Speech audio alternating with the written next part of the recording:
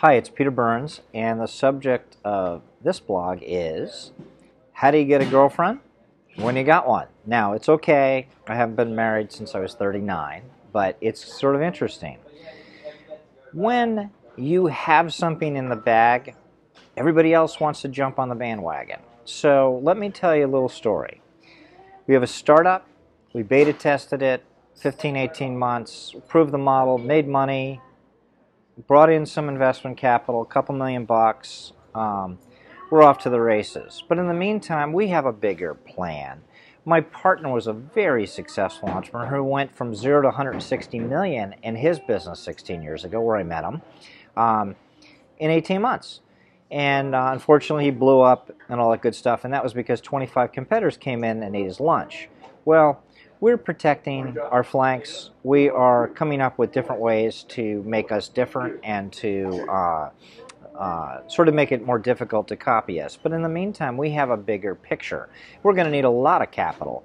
Now, a few months ago, we were introduced to a representative of a private equity firm.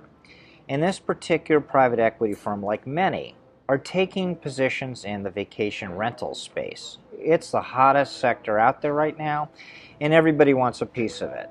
Because we have a very unique aspect in vacation rentals, we are able to interest private equity firms who may like to come in and work with us. This particular firm, which was Texas-based, big Texas oil money, has actually offered to stake us $50 million.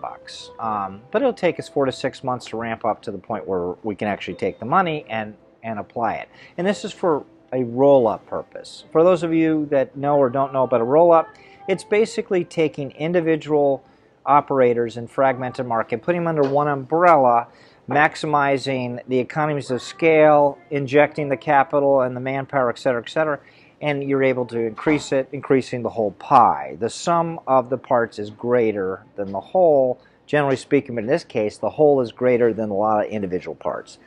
So we were pretty excited about that, and it was like 4 or 6 months down the road. Well, after the election, I had a phone call from one of the largest private equity funds in the country.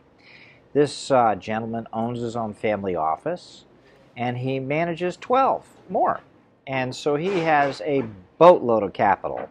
And because we share the same politics, which is, you all know, I'm very conservative, and I was very happy to see President-elect Trump be elected, he felt the same way. And so we actually have a meeting with him, a definitive meeting with him, in a few days hence. My partner's going to meet with him, and it is entirely possible that this gentleman will offer us tens of millions of dollars to do a roll-up even sooner than the other private equity fund did.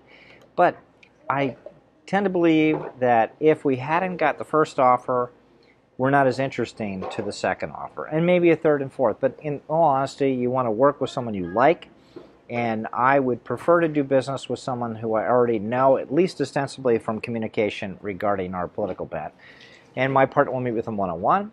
Who knows? We may be shot to the moon sooner than we thought. So again, the concept here is, how do you get a girlfriend? When you got one. How do you get a private equity fund? When you got one. This is Peter Burns.